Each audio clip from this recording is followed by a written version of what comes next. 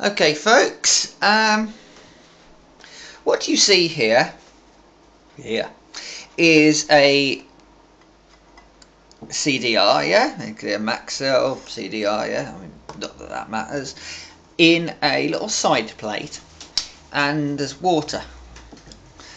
So we're going to do something a bit different with it. Right, you've seen CDs in the microwave.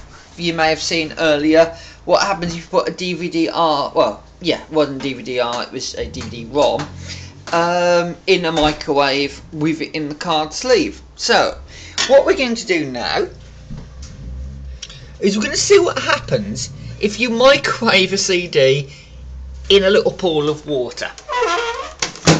Now, bear in mind the water is also there to not damage the microwave. This is a 900 watt microwave. It is the same ones we used earlier.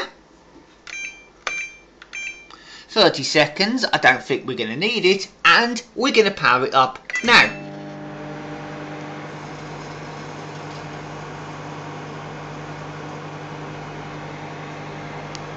Oh, I see some sparks.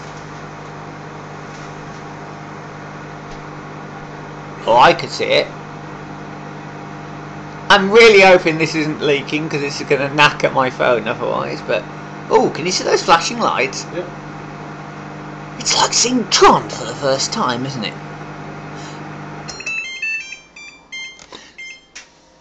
Okay. Wasn't so good.